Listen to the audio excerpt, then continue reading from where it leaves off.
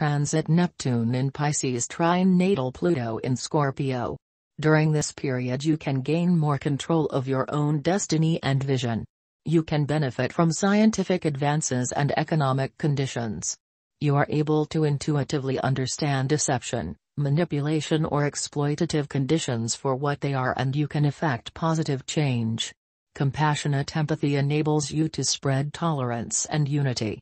With this transit you have greater interest in the hidden forces operating in your life.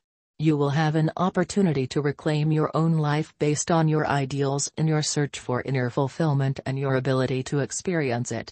Trust your intuition. Transit Neptune trine your natal Pluto is a new start. Some aspect of your life will pass, leaving room for a new level of values and consciousness to begin.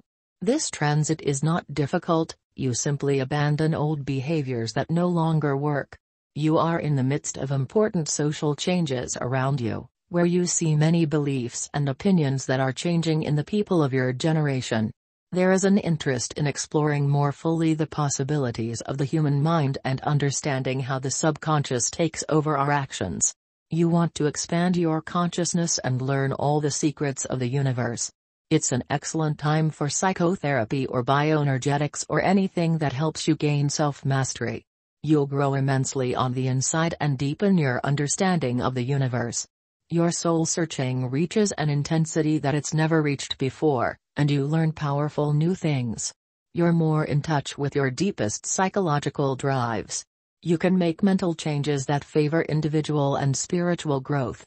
You may be involved in groups that have a greater interest in understanding and unearthing unconscious problems to find solutions that are social as well as individual. If you were previously involved in research, an important discovery is very likely. Love and private life.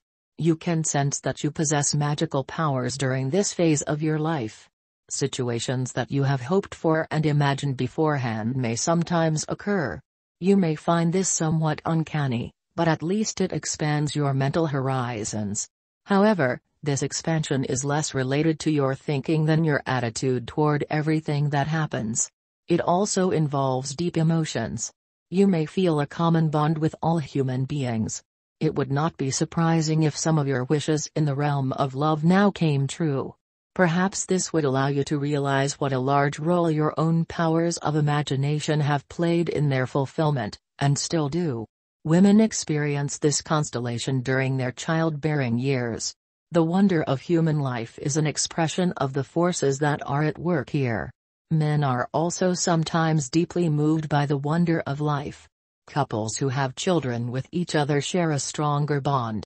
But it is not necessary to have a baby in order to feel deeply moved. Very little is actually necessary at the moment because you are quite receptive to being touched by emotions. If you resonate with this reading, don't forget to subscribe.